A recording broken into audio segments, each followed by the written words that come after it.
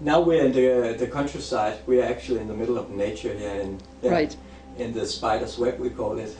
we named it. But I used to live in Copenhagen, of course, with a lot of people. But I have always lived in nature, and then I had 7 years in Copenhagen before my energy body and everything just said, "Get out of here, get out of here very fast." And it's funny because here in the countryside, everything can, it doesn't take a lot. All the help comes, and people are friendly, and they will help each other, and so. But it was a completely other atmosphere in the cities because the nature is so far away. Everything is on, there's stones all over. You cannot hardly see any trees anymore in the cities. So it's really, the love energy is very more easy to find in nature, but people need to find the nature within. If they just would use the forests more and hug a tree, go out and just be with nature, be with animals, just skip the computers, skip the television, and be more true. Because all people, they know this. We have it all inside. We know what we want. We also know what makes us feel good. But we often do the opposite things. Well, maybe that's the reason why in Russia and Scandinavia, many people who can afford it, they want to have a summer place. It can be very primitive, no flush toilets or anything, no electricity, but they have a little bit of land around, a forest or something, a pond.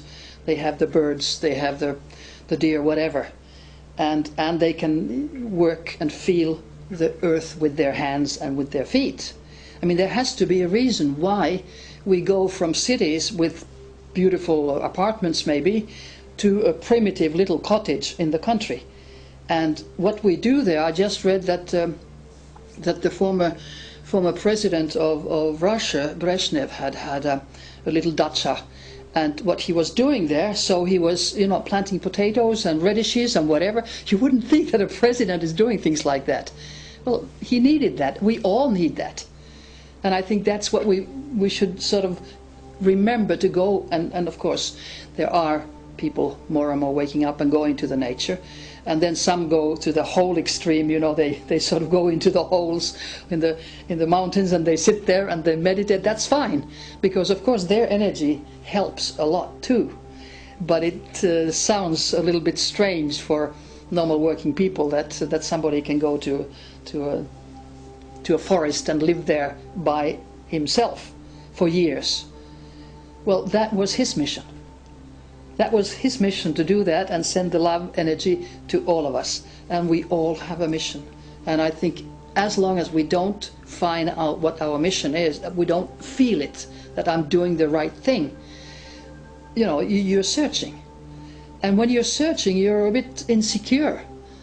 And then when you find, this is what I need to do, this is what I like to do, this is what I can do also to help other people. And of course that is the basis, that we need to help each other. When you help somebody, somebody helps you. And until this attitude comes through in all classes of society, well, we need a change. We are not there now, but we will go there, definitely. Yes, we will. That's for sure. Within the last week, I have talked to several people, but I've talked to a man in Copenhagen and a woman who lives close by here, the woman who has been treating with these singing bowls. And the man in Copenhagen, he said he got a device, and then he said, oh, immediately I started to feel happy, I started to feel joy. And the woman told me, she went into the town nearby here, and she said when she came there, she immediately started to feel sad and depressed. And you and I have talked a lot about mobile phones, about radiation, about what the mind suffers from all these things. Yeah.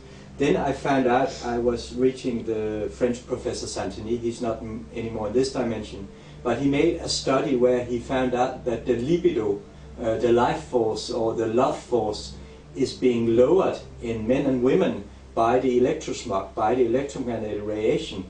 And years ago I asked, like you say, you put out a question and the answer comes. I asked what was going on with me when I went to Copenhagen, and the answer came several months afterwards. The God force is being shut down. So that is what's happening with me when I go to Copenhagen, due to the electrosmog, due to all the different kinds of energies there.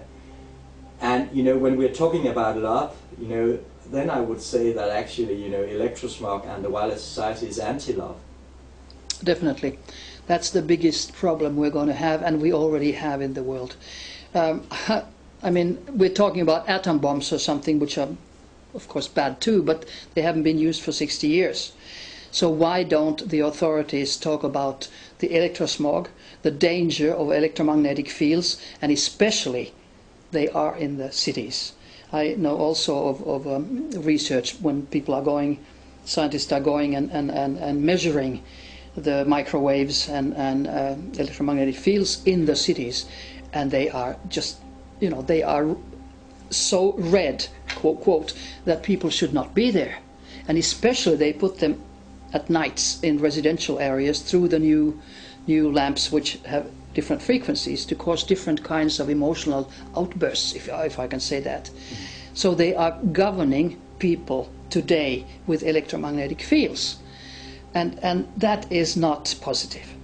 So I wondered, because we do need electricity normally, would it be a world that wouldn't have it? Someday, if everything goes, electronic devices go kaput all over the world, what will happen? Maybe this Icelandic eruption of the volcano and the simultaneous Chinese earthquake, and Haiti, Chile, which have been recently, maybe they are sort of forerunners to show what can be happening here. Because now we can't fly, now there's trouble all over where the Icelandic ashes are coming. It shows what can happen when either nature or man-made catastrophe, which it also could be, is causing to us. And now we can't go out, so people are in a way that's good, because then we sit next to each other and we talk, instead of going there and there and there, because you can't travel. So there are always good things in the bad things too, but it's part of the change. And I do hope the good things will come up further and more and more and more. And it needs that the awakening, the mass awakening of all the people. And it's happening. It is already happening. But it needs to be happening even more. But I've been studying all this about electromagnetic and electrosmog because I feel it. I don't know all the scientific facts because I feel it. I don't have to. I feel it, exactly what things are, and I can feel it in my brain, what's happening. I know what's happening in my brain. And what I spend most of my time is actually to have my clear connection to my spirit or my light body or whatever, to have the clear resonance field, and I can feel what happens in the resonance field. And what I find is very sad is that, when you observe people, you study people, you see how, according to when the electrosmog have really risen and everyone has got a mobile phone, I sense that they become more and more disconnected from the spirit, from their true self, from love, right, from ethics, from morality, from conscience, from creativity, all what is really part of creation, part of, wow, this is enthusiasm. What is enthusiasm? Enthusiasm comes from en plus theos, that means God within, or in God, or possessed by God. And how many people are enthusiastic today? No. Because we are disconnected. So we cannot feel it. We don't feel the impulses when they come. This is what I feel the most sad, and especially, when they give children mobile phones. Oh yeah, that's criminal actually, because authorities do not give the correct information, that it is really dangerous. It changes your DNA even, it changes your genes, and it causes brain tumors. Now, why would any parent give a weapon, microwave weapon, to their child to be destroyed if the parent would know what it is? But those who make them, they only think of money. And those who are in the supreme elite, if I can call that, they want people eliminated. So for them, the more victims we have for microwave radiation with mobile phones, the better it is for them, and the worse it is for the mankind. That has to stop.